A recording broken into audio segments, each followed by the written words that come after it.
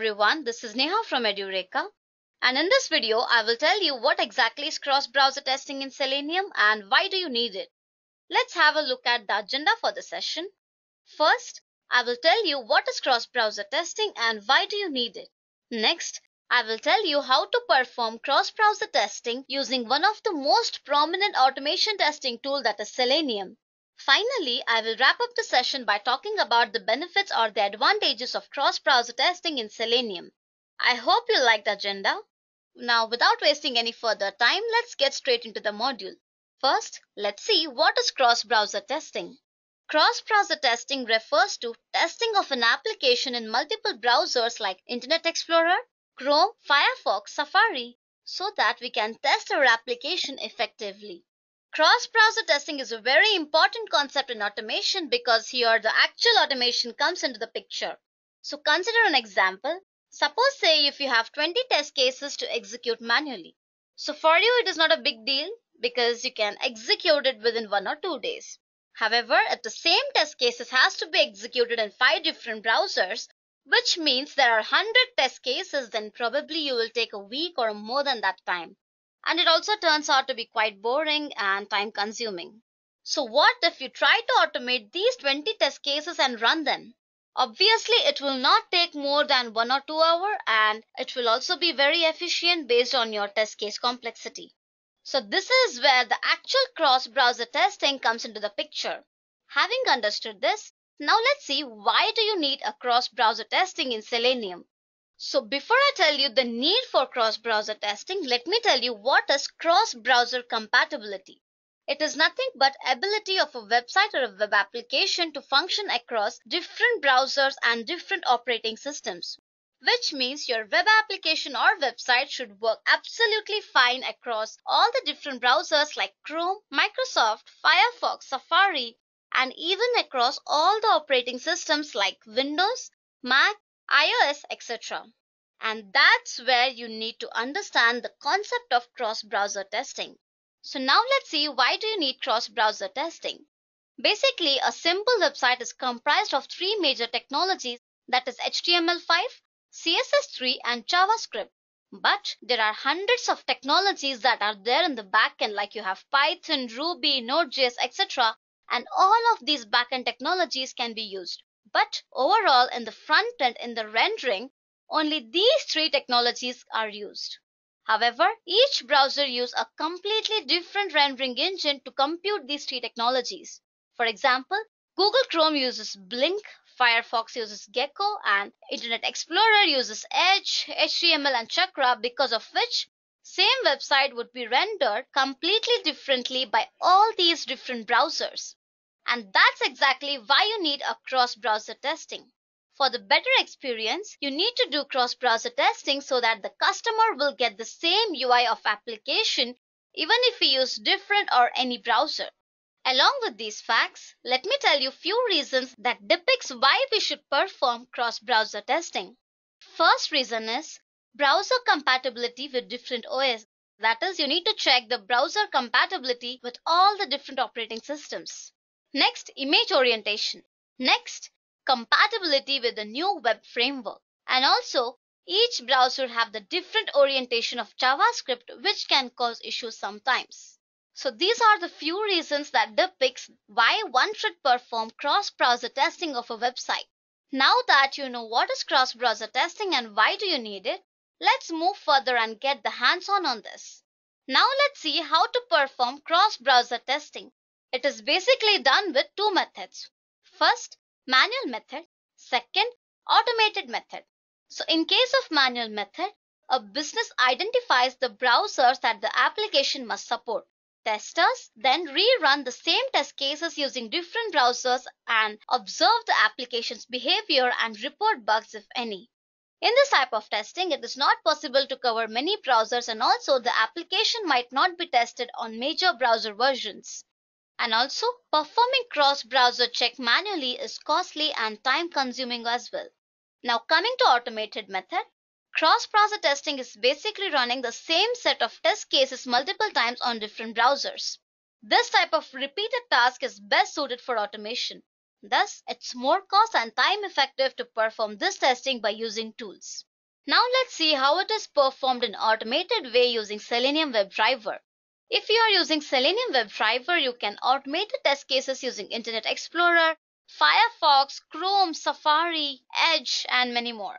Next, in order to execute the test cases with different browsers in the same machine at the same time, you can integrate TestNG framework with Selenium WebDriver.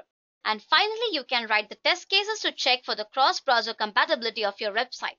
Now let's see a small demo that illustrates how the cross-browser compatibility works and how your website works perfectly fine in all the different browsers and in a parallel way. I have already written a code over here. First, I have created a class called cross-browser script and I have declared the variable for my driver.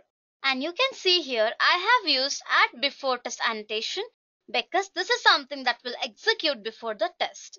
And the parameters that I will be passing is browser because I need browser to check the compatibility of all the different browsers, and that is the reason I'm using it with @parameters annotation. Next, what I'm doing, I'm setting up browser, that is a string variable.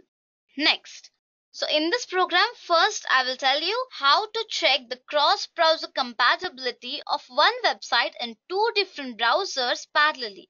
That is, I'm going to run my website and perform the cross-browser testing and check the cross-browser compatibility of my website in Firefox browser and Chrome browser as well. So first what I will do, I will check if browser equals to Firefox. Then what I will do, I will create the instance of Firefox driver using this WebDriver because I have already declared a variable of that. And then I will set the system properties of my Gecko driver. And this is the path where I have saved my Gecko driver in my system, and then I will create an object of that. So this is the code that I want to check for Firefox browser. Next, in the else if condition, I'm again checking if the browser equals to Chrome.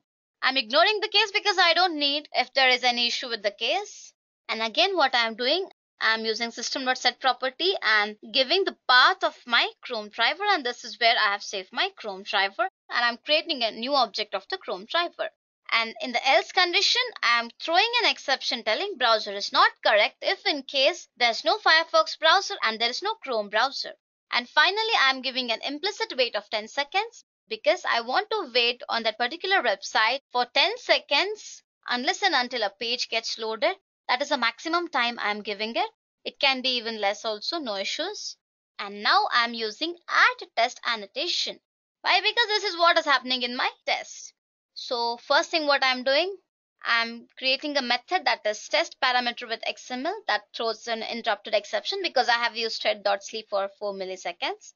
So first what I will do, I will navigate through edureka.co website and then I will hit on the login button. So the first thing what I will do is I will hit on this login button. I want to enter the email name and password. Hit on the login button. After I hit on the login button, I want to search for Selenium. So that is what I'm doing here. So first, using driver.get, I will navigate through edureka.co website and I'm creating a web element called login because I want to find the element with the help of a link text locator that has login as a value. Next, I want to hit the login button. So I'm clicking, that is I'm giving login.click. Next, I'm using thread.sleep because I want gap of 4 milliseconds between all the actions that I'm performing on the browser. And next what I'm doing, once it clicks on the login, I want to enter the username and I'm finding the element by ID and this is the value for that. You'll get it as you inspect it over here like this. I'll show you how. So I'm just inspecting an email text box. And you can see I have an ID attribute whose value is SI pop-up email. And the same thing goes with password as well. So I'm sending the keys for my username as the email address. And again, I'm creating a new web element for password and locating with the help of an ID attribute with its value SI pop-up password. And finally, I'm sending the password. And now I want to hit on the login button. So this is how I'm finding it with the help of an XPath because when I inspect on this, so when I inspect this login button, you can see I'll click on the crow path over here and you can see there's a relative XPath for that. So I have just copied the relative XPath and pasted it in my code. So this is the XPath for the login button. Next, I'm going to click on that because as you all know, it is a button and not the text box. And next, what I want to do, I want to search Selenium in the search box. That is this one. So again, I will inspect on this and you can see there's a CSS selector for that, which can be written by using search input. You can also search it with the help of an ID telling search input. And finally, I'm sending the keys as Selenium. And now say I want to hit on this search button also. I'll simply inspect that, copy the relative XPath and write the code. That is going to be web element. I'll give it as search button and I'll write driver.find element by XPath. And this will be the value of my XPath, and I'm going to end it over here and I'm taking the search button dot click because it is a button. So this is the actions that I'm performing on my website. So that is the reason it is followed by a test annotation. But before my test, I'm just launching the browsers. So that is the reason I'm using it as before test. Now what I have to do, I have to write an XML file of test.ng. So I have already written over here. So you can see this is a basic step that will comprise of an XML version, its encoding and the doc type. So my test name is test suite. Thread count will be 3 and the tests are running in parallel. So it is parallel is equal to test. So the first test will be Chrome test. So the parameter name will be browser, value will be Chrome. And inside the classes, I'm going to give my class name as code.edureka.pages.crossbrowser-script. So the package of this class file is code.edureka.pages followed by the class name. I will end that. Next, again, I'll open the new test that will be Firefox test and the parameter name will be same browser but the value will be Firefox. And again, the class name will be edureka.pages.crossbrowser-script and I will end the test. Save this. So now let's run and check the output. So I'll be running this test.ng.xml file on a test suite because I want to know how many test cases have been run successfully and how many skips were there and how many failures are there. So I will run it on test.ng suite. Let's check for the output. So you can see it detected the version of test.ng. It is launching the instance of Chrome driver and Firefox driver. And it first launched Google Chrome because that was the first instance. And now parallelly it launched Firefox as well. So you can see even here it entered the login credentials and it got into the page and even here as well. Even on the Mozilla Firefox it entered the credentials and it is giving Selenium search. You can see even on this it first entered Selenium and I can search for any of the courses in our Edureka website. Yes, so here as well. So I can check from the Selenium course. So what happened exactly on the browsers? First, it launched Google Chrome browser. It hit on the login button, entered the credentials for username and password, and then what it did, it gave the search for Selenium on Chrome browser.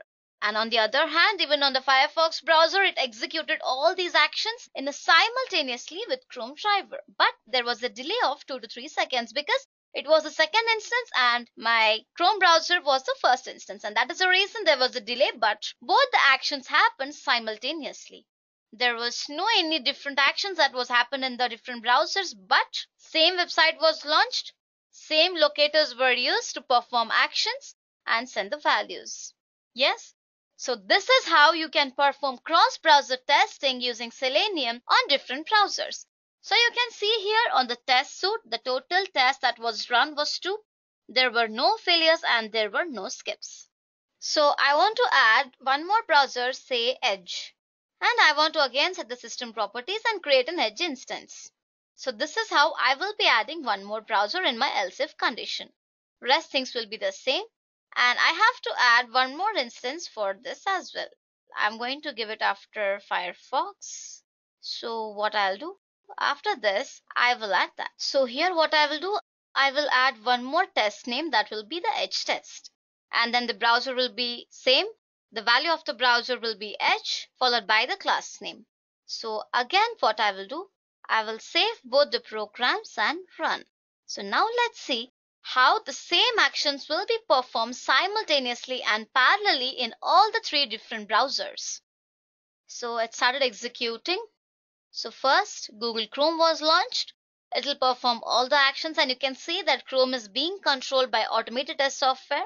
Next, Mozilla Firefox was launched, and again it will perform all the same actions on this as well. And now you can see that Edge is launched. It will hit on the login button. It will enter all the credentials. So here it's completed everything, and even on Edge. And now it will give the search for Selenium. So again, you can choose from one of them. Simple. So you can see that in all the three different browsers, that is Google Chrome, Mozilla Firefox, and in Microsoft Edge. So you just saw that in all the three different browsers, the website worked perfectly fine and performed all the actions on all the three different web browsers. So it means the cross-browser check or the cross-browser compatibility testing was working fine in all the browsers. So this is how you need to write a Selenium script in order to check the cross-browser compatibility of your browser, so that you can ensure that your website works perfectly fine in different types of browsers and different versions of browsers as well. So again, if you wish to add one or two more browsers, you need to write the Selenium script like the way I wrote, and you can go ahead and execute the same thing, and it will give you the execution as well. But your driver should support all the different versions of the browsers. So just make sure whether the driver supports your version or not, and accordingly you can go ahead and execute the test cases. And if you wish to know how to perform cross-browser testing using one of the most amazing tool, that is Lambda test, you can check out our YouTube playlist, wherein you will get a video called cross-browser testing using Lambda test, and also you can learn that as well. So now I hope that you understood how to perform cross-browser testing using Selenium WebDriver. Now that you know how it works, let's also have a look at the benefits or the advantages of carrying out cross-browser compatibility testing. First, it resolves the issues that might keep the vital functions of the web application. So what it is? A web application that performs exactly as desired in one browser could have some issues when it runs in another web browser. These issues include factors that might keep the essential functions of the application from working simultaneously. For anyone who wants to have a website or application with a professional look, cross-browser compatibility testing is essential. It is not that web browsers on personal computers are a concern here, but with the ever-increasing advancement of phone and tablet with their web accessibilities, there is also a need for cross-browser testing of web application to extend to mobile web browsers. And for this mobile web browsers and your tablets and your laptops, everything, Lambda test is also one of the best tools, and for all these things, cross-browser testing using Selenium is one of the best suitable tool for all of this. Next, it makes your web application successful and draws more customers. The times of Internet Explorer or Netscape dominance are over. The more enhanced your web application is and the more customers you have, the more success will be your browser usage. In this regard, Google Chrome has just passed Internet Explorer to become the most popular web browser in the world. If you want to ensure that you don't lose customers owing to the lack of support for the one of these three important browsers, you should consider testing your web application on all the three browsers, that is Chrome, Firefox, Edge, Internet Explorer. Next, it not only improves just the look and feel but also the functionality of the application. And also it eliminates the need for developing and maintaining separate tests, because conducting automated tests can be recorded in one browser and then played back in other supported browser that needs new test automation technology. So this is very simple. I hope you understood this. So these are a few of the advantages of using cross-browser testing and why one needs to perform cross-browser testing on your website. Now I hope that you got a clear idea about why it is important. If you have any queries, you can comment in the comment section below, or if you want any help with the code or anything, you can just comment in the comment section below and we will revert back to you at the earliest. So that was all about the session. I hope you enjoyed it. Thank you and happy learning. I hope you have enjoyed listening to this video.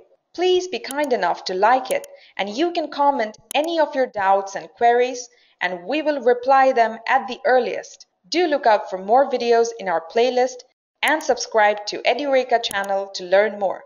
Happy learning!